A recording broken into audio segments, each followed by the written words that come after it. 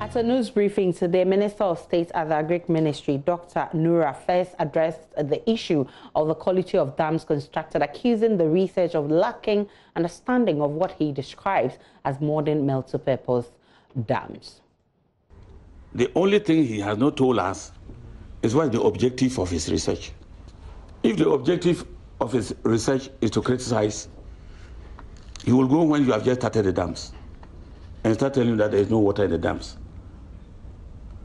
If his objective is to assist in government development projects, that to give a bedside view to a policymaker of the progress of the work is also a different thing. If you go to a place, dams are developed where we have valleys and where we have streams or rivers flowing.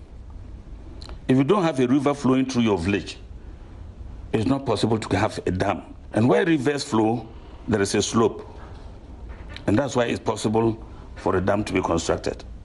And let me answer the major question that is coming up, that 90% of the small dams that we are constructing under the one village, one dam are not suitable or cannot be used for irrigation. The answer is false. We are now in a modern era of irrigation. People are making this pronouncement based on the fact that the only irrigation they know is gravity irrigation. You go and open the dam, the valve in the dam, so that the water will flood the area and they irrigate. That type of irrigation is grossly inefficient, because when you open the water, you have no way to control it again. The irrigation systems are three. We have the gravity irrigation, where the dam is on the higher side, you open and the water runs by gravity. Then we have the sprinkler irrigation, the one that goes around and sprinkles the water. But that one, you must be using a pump. Then we have a drip irrigation. So for somebody to say it's not suitable for irrigation, the question is, on what basis is he judging? It's not suitable for, if it's not suitable for drip, gravity, can't you do drip? Can't you do sprinkler? That's one question. I cannot, because I don't know the basis upon which he said that. But my speculation is also that, as I explained, he had gone to a field as a researcher, seen some of the water that is there in May or in June, and says that, no, this cannot be used for irrigation, which everybody will come to that conclusion. But I'm saying, when was the dam finished? Or is it even completely finished? What was his categorization? That how many can be used, how many cannot be used? Or is it a general principle that all of the dams cannot be used? It can be possible.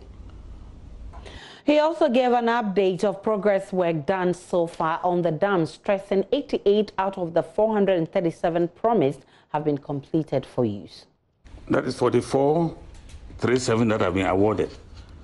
I said that 30 of them are up to 50% completion. That means some are lower than 50%. 69 of them are between 50 and 89% completion. And 339 are between 90% and 100% completion. Then I added the total embankment wrapped with stones and boulders is 88. So those you can consider 100%. When the stones have been wrapped and those things. Each constituency has at least 10. There are 57 constituencies. Upper West has 11 constituencies. So multiply by the 10. Let's now get some response from the lead researcher, Professor Joseph Yaro, and Charles Nyaba, who is also a peasant farmer. Now, first, within what period did you undertake the research, Prof? To your listeners, thanks very much for inviting me to share part of our research findings. And this research, so first of all, let me just run through quickly what the objectives of our research was for. In the first place, this was a monitoring exercise that the Peasant Farmers Association decided to undertake. because the Peasant Farmers Association considered the project, the initiative, as a very laudable one. Their members have been very happy and excited about it. Their interactions with the district assemblies and with other stakeholders find this project a very useful one. So as a result, they decided that in order to be able to help government in achieving the objectives of this initiative, they should do a monitoring exercise and provide the evidence and advice that is needed to then make sure that this project provides the kind of usefulness that the rural people need. Now, so we decided that we wanted to find out the numbers of dams that are constructed within our study area so far. We wanted to examine how appropriate these dams were in meeting the following: 1, domestic purposes; 2, livestock; 3, agriculture. And then we wanted to establish also the environmental effects so far of what we have.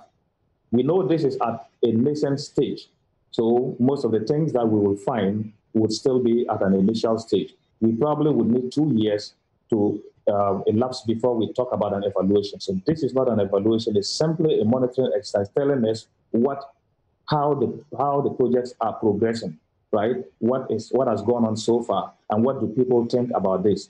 And for those on the ground, how have they been involved in these projects? How happy are they with them?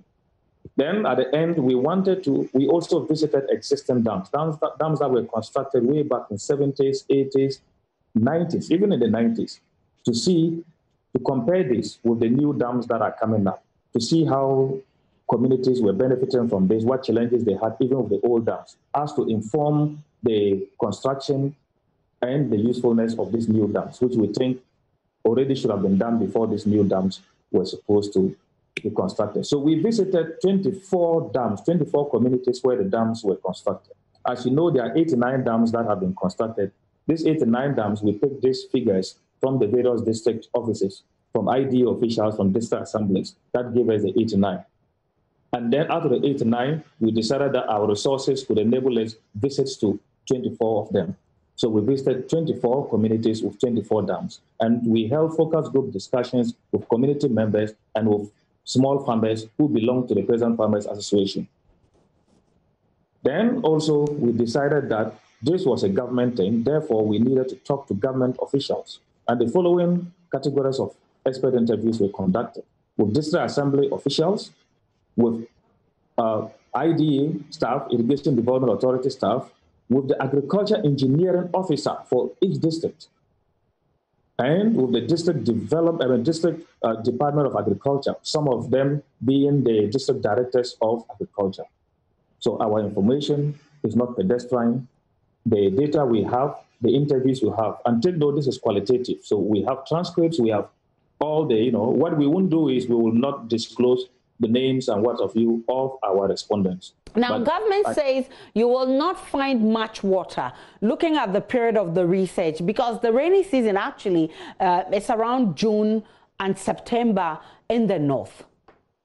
Yes, so we went in January and February, and we went for dams that were constructed earlier on. So there were not dams that are being constructed this year, right? So, and there are many partially constructed dams which we were not interested in because they are partially constructed dams, right? If you construct a dam in the previous year, right, you should expect that, and these are not big dams.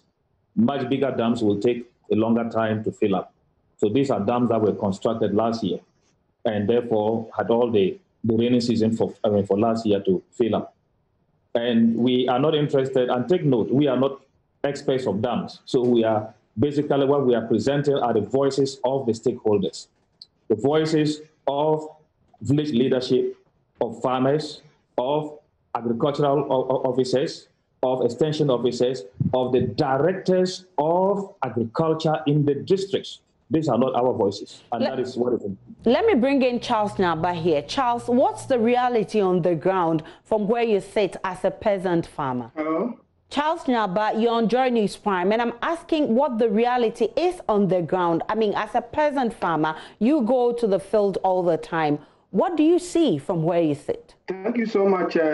Please, can you hear me? Very well. I can hear you very well. Yeah.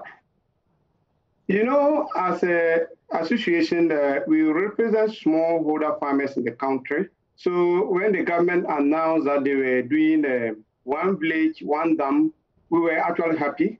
And as part of our mandate, we needed to know whether the dams were going to serve the purposes of our members or not. It is the reason we commissioned the research. I listened to the minister said that what was the objective of the research. Actually, we are key partners in terms of agriculture development projects because these projects are targeting us. So anytime government announces any project that has to do with agriculture, we are so much interested in knowing how the projects are going to benefit our members.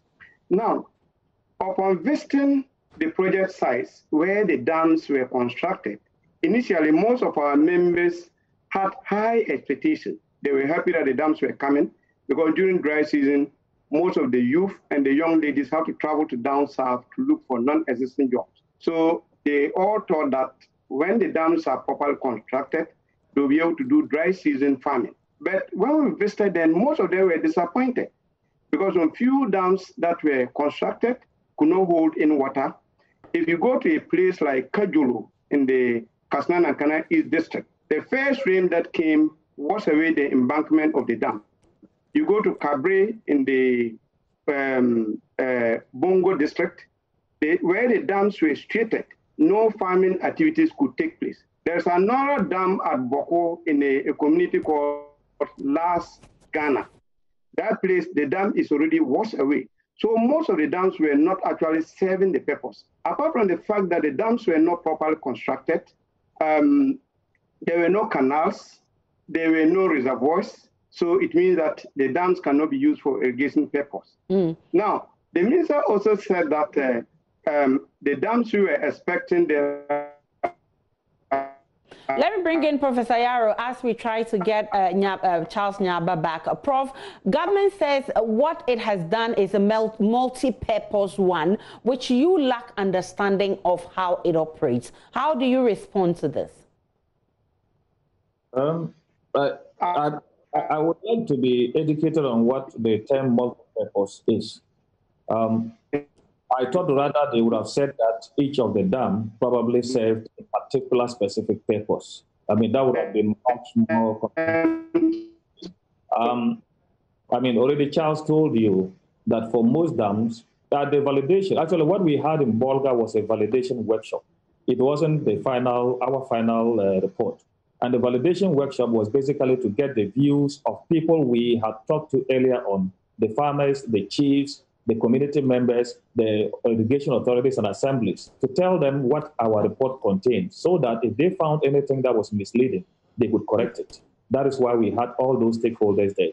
Now, they all agreed, they all attested to the fact that for most of the dams, I think, you see, what we have to take note of is, and we are cautious in our choice of terms, most of the dams, we are not saying all the dams, for most of the dams, they had small reservoirs. And a small reservoir simply means that if you want to use that water for many purposes, it will not go that far. I'm grateful for your time. Professor Joseph Yarrow is with the University of Ghana, and he is the lead researcher. Charles Nyaba is president of the Ghana Peasant Farmers Association. He joined us earlier in that conversation. This is a conversation we've started. We'll continue and get to the bottom of it. Stay on the Joynews channel for all of that. Now.